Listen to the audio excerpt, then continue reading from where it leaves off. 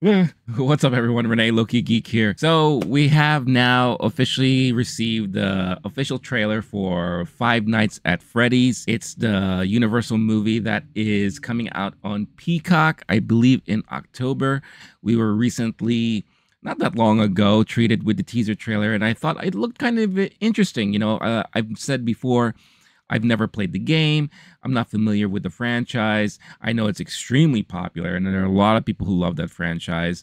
But I do love how it was almost like a throwback or callback to like the 80s period, with the Chuck E. Cheese's and all that, which I was a huge fan of, even though I've only been to Chuck E. Cheese probably once or twice in my entire life. But still, I see the appeal and I see the fun. And I've been going through this rabbit hole on YouTube about old establishments and franchise properties and Chuck E. Cheese and Showbiz Pizza. That's been coming up a lot, and I see the appeal, and that's why the premise of this game and this franchise is very interesting. Kind of what happens if these electronical things that were meant for kids entertainment come to life and all that.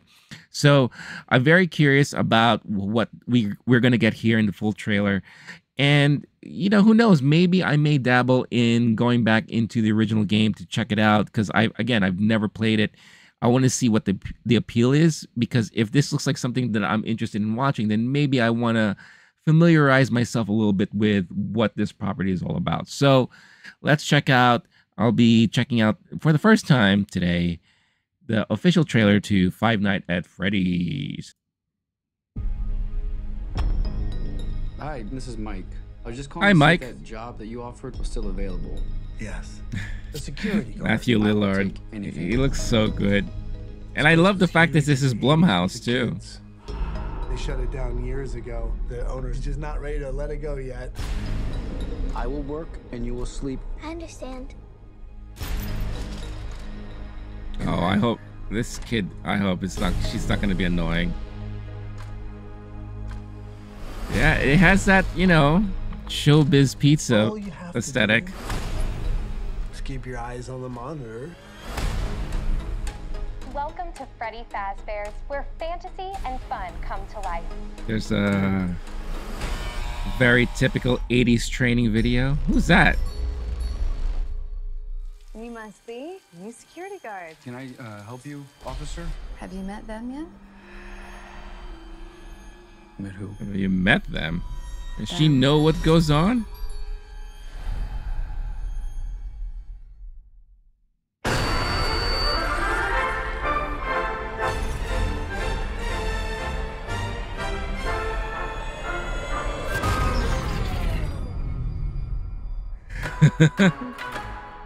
In the 80s. Okay, this is meant to be funny, right? The police searched Freddy's top to bottom. Hello? They never found them. That's why the place shut down. There are ghost children possessing giant robots. What kind of crazy Children of the Corn stuff is happening here? What do they want? They want to make her like them. Pappy! Tell me how to stop them. It's too late. Pappy, go!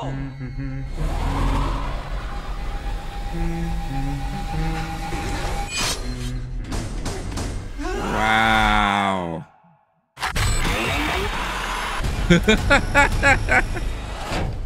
Where to? Why do I always get the weirdos? Yo, oh man. What was this, like a Teddy Ruxpin, like, oh, he's my friend. I'm gonna go to the beach with him. Wow. Okay, interesting.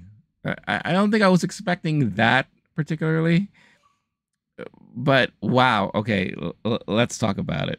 So interesting premise there. And again, I don't know if this correlates with what you are familiar with when it comes to the video game and all that, but so it is apparent that these things come to life, but it's being controlled by these freaky random kids that live in the area that possess these things, and now they're trying to recruit other kids to join them.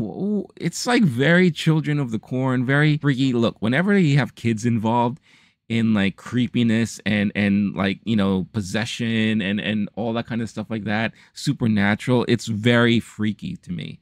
Like, you know, kids should just be kids. The minute kids start, you know, walking around with hooks in their hands and, you know, saying, join us, be with one of us, you know, play with us, Timmy, or whatever the case is, like, that's just not right. It shouldn't be the case. But it looks interesting. It looks very campy.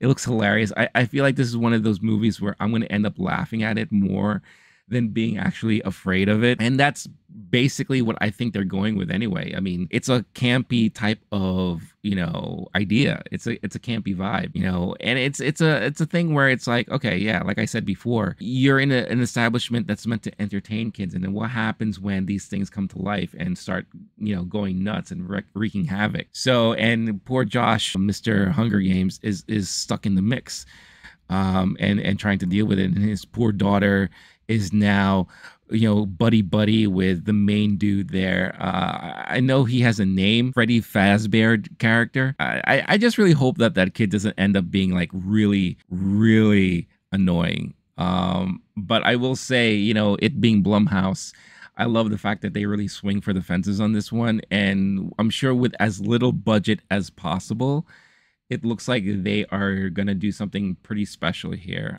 I don't think this is getting a theatrical release. This looks like it's going to be a straight to Peacock type of thing. And what I'm seeing here, October 27th, perfect for Halloween, perfect for home viewing. So I think this is going to be a blast for a lot of people.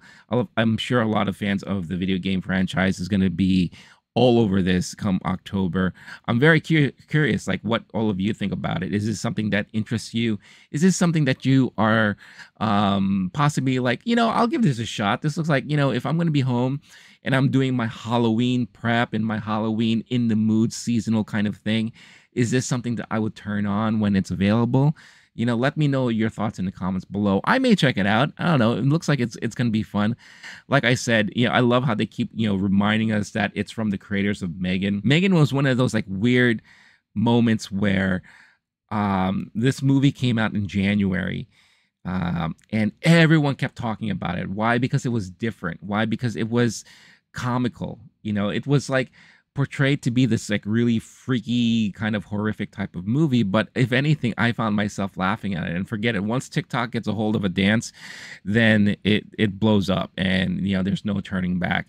No dancing here, at least from what I can tell, but it looks like it's something that's going to be very interesting to watch and see. So again, let me know your thoughts in the comments below if this is something you're going to check out. But that's going to be it for me for now. Thank you so much for watching. Again, if you like this and you want to see more of this type of content, all you have to do is hit that like button, subscribe to the channel if you haven't done so yet, hit the notification bell to get notified every time a new episode is uploaded.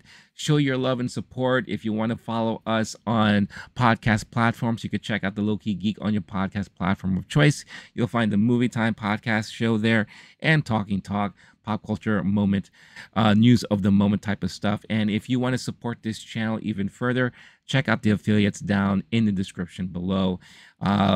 Various options for you to show your love and support for this channel. But thank you again for watching. I'm going to head on out for now.